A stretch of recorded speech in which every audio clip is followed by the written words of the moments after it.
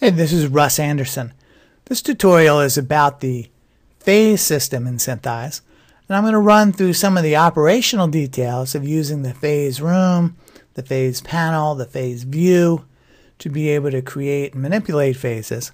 But in this tutorial, I'm not going to be telling you why you use this phase or that phase.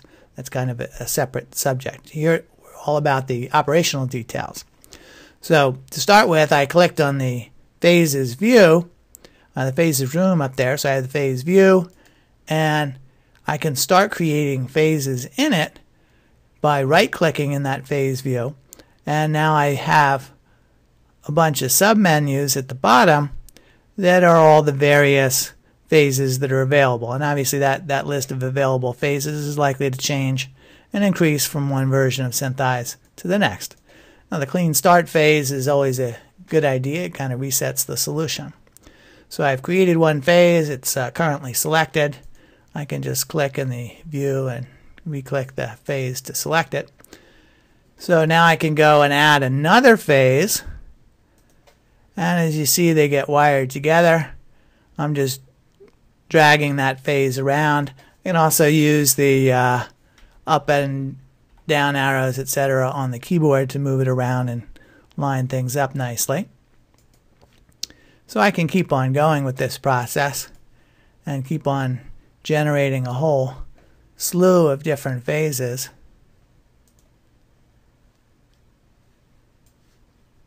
And there are a bunch of different operations available in the right-click menu, so I can help line these things up, make them look however I want, and do things like drag select to select a bunch of them. So those things should be pretty typical sorts of operations to do. I can also go and shift click to add particular phases to the set of selected trackers or selected phases. So you'll notice that there's one thing that's different about these individual phases, that this one has a wider bar, and that one is the root phase, and that root phase is what's used as the solution to pull the solution from when you do a typical go. So if I go and create some additional phases, these ones you'll see they're not being connected together, or that one was, but the phases get connected if there's an existing selected phase, then the new phase is connected to that previous one. So I can actually go and select one up there, add another one, and it kind of gets wired in to the whole thing. So there's an attempt to be relatively clever about how that stuff all happens. So here actually I've got one collection of phases here that's going to produce a result. I've got some other phases that aren't being used at all. That's why they're this darker color. Now I could go to wire these together. I can just go and drag from the output pin to the input. That creates a wire. I can do the same thing from here. Even though there's a wire, these ones still aren't going to be used in the final solution. If I want the whole assembly to be used for the final solution, then I need to go and right click, and here the problem is you won't be able to see, but there's if I click on one and do set as root, that makes it the root that's going to be used as the solution. So I just go and do that set as root for that last one. Now you see that the entire chain of phases is going to be used to produce that final solution. If we want to go and disconnect something, I can select a phase, then right click in the one. Let's see, we'll do this a different one so you can better see this. So we'll use disconnect from selected. So I right clicked on this one, said disconnect from that selected one up there, and that's useful if the phase has a couple different inputs, you want to be able to control which of the inputs gets unselected. And again, I can just go and drag from an output pin to an input pin, and things will get rewired appropriately.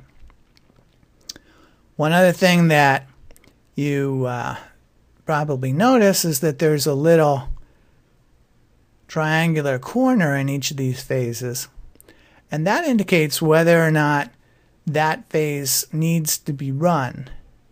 So if and when it gets clicked on, it tells SynthEyes to actually go and run. So there I just double clicked on that and have it get run. I can run all the way through to the end even. And not too much useful is actually happening because we don't have any actual scenes set up. But the bottom line here is that for the ones that are at least not complaining about whether they have valid inputs or not, once they've been run, then the little tab there changes to green. If we go and then change one of the settings of a tracker, not only does its little tab turn red, but so do the tabs of the ones that are downstream of it, because they all are based on the inputs that they're receiving. And so since one of their inputs has changed, they need to be rerun as well. So if I go and rerun one of those, you'll notice it says that it's working on phase 2 and then 3 and 5, but it's actually skipped number 1 because number 1 was already valid, so it doesn't have to be rerun. So it's a way just to control what needs to be run, save some time, and so on in doing that. Now you can do some other interesting things once you've set up some phases. Having gone to this trouble, if you want to use them in another scene, you have a couple of different options. First, you can go and just select a bunch of phases. Maybe we'll take these guys out. And you can just do a copy of the phases onto the clipboard. And now I can go to another scene, go to its phase view, and do a paste. Here, if I do that now, you see I get a second copy that I can just move around. For those of you who like to play with such things, you can also go and just paste. There's some text, an XML version of that that's sitting out on the clipboard. So you can go save it into a file if you want that away. Or you can go and take the whole collection of phases, and there's a phase library. So I can say I want to save this whole thing, give it a name, and you notice that's out in your own user area.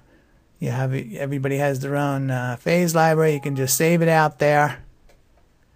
And now when you go to a new scene later, and you want to do that same set of operations more or less, you can just go back out to your phase library, click on that, and then bring in another copy of it. And now maybe you want to change a couple settings or whatever, but you're all set to go, and you've got that all pre-configured. So that hopefully gives you some idea of what the phases are about. You've got plenty of parameters to play with on each of these individual ones.